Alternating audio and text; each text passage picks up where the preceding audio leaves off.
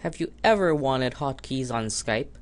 Well, good news, you can find hotkeys on Skype. Go into your options as usual, click on Advanced down here, and there's a hotkeys button. You can activate the answer call.